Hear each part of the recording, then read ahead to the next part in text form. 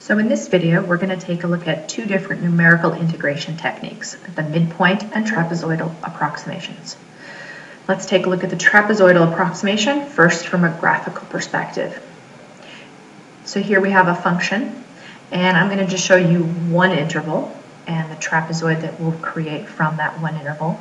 So we take the height at the left point and the height at the right endpoint, and we connect that with a secant line. That region there is going to be an example of one trapezoid. If we wanted a good approximation, we would want to increase the number of trapezoids in a particular region in order to make the difference between the secant and the curve as small as possible. Second is going to be the trapezoidal approximation from an algebraic perspective. So the function I'm starting with is 1 over x squared from 1 to 2.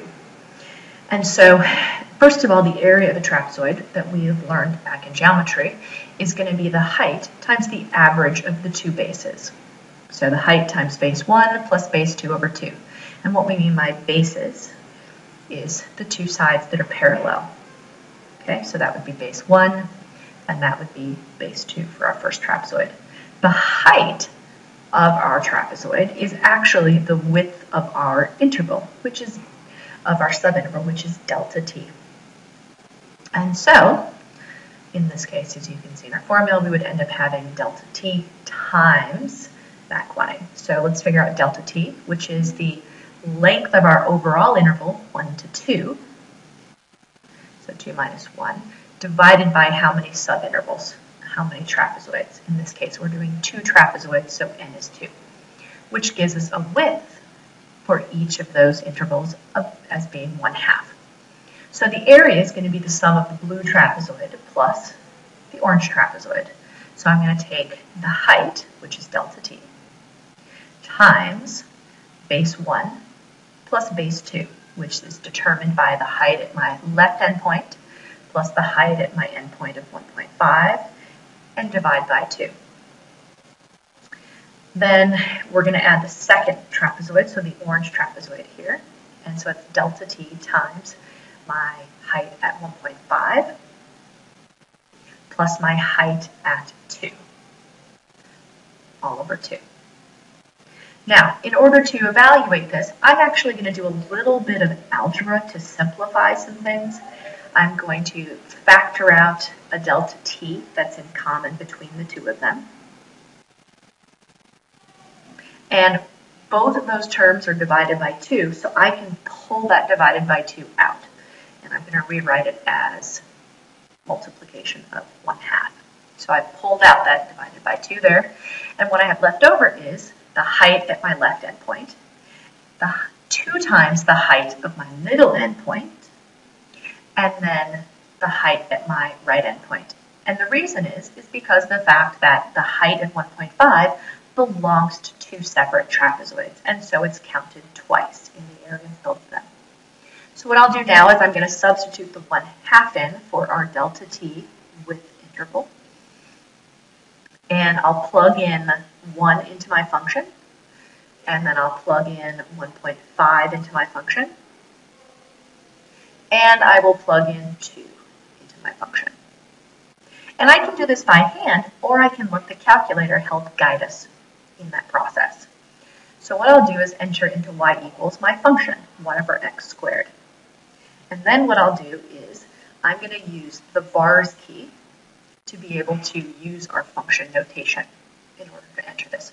So I plug in 1/2, which is delta t, times 1/2 times vars, y vars, function y1, and then I'm going to plug in 1. So this is just function notation. It's like saying f of 1. Then vars, y vars, function y1, and plug in 1.5.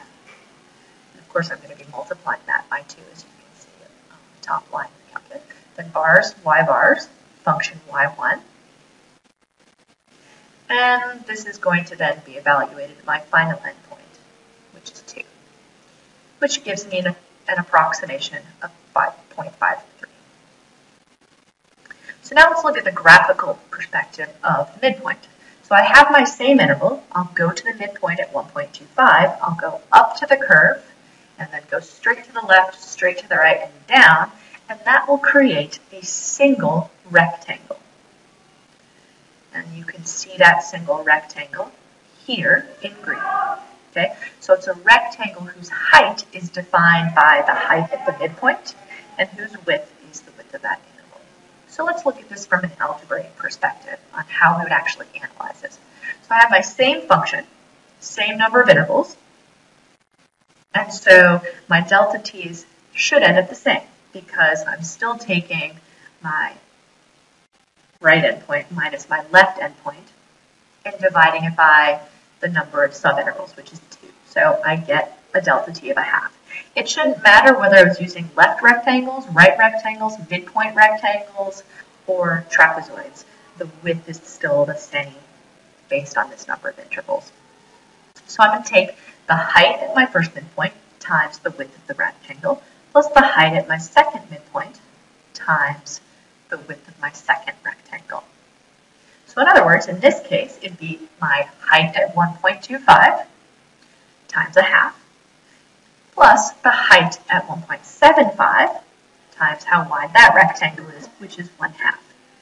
Once again, I will go to my calculator and using the vars area with my function still in y1. I'm going to do y1 of 1.25 plus vars, y vars, function y1 at 1.75. So I'll add those two values up, and then I'm going to divide by 2. All right, so now how can we tell if the midpoint approximation is an under or over estimate? So I'm going to draw a line tangent to the curve at the midpoint, and I'm going to take the area of that triangle that's above the tangent line, and I'm going to rotate it around so that it sits on top of the rectangle, and notice it's underneath the tangent line up above there. So that shaded region there is equivalent to the midpoint rectangle. So the midpoint rectangle has the same amount of area as the trapezoid formed by the tangent line to the midpoint, as we can see from this diagram here. Hence, because our function's concave up, the tangent line lies below the curve, so it's an under approximation.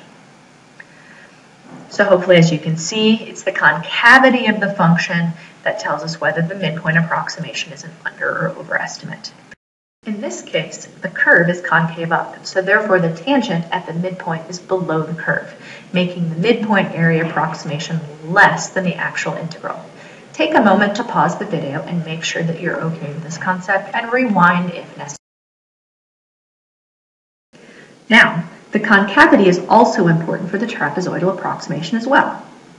Since the trapezoid is formed by the secant line, if my curve is concave up, my secant line will lie above my curve, hence making the area of the trapezoid there greater than the actual area under the curve, making an over approximation.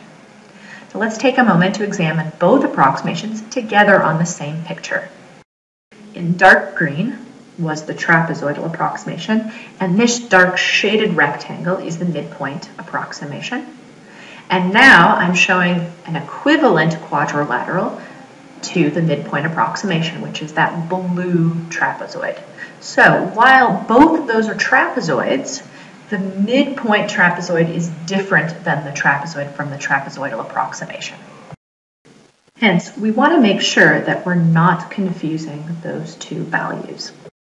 In summary, the difference between the two is that the trapezoid equivalent to the area from the midpoint approximation uses the tangent line at the midpoint of a subinterval, whereas the trapezoid formed in the trapezoidal approximation uses the secant line over a subinterval. In both cases, the midpoint and trapezoidal approximations depend on the concavity of the curve as to whether they will be under or over estimates.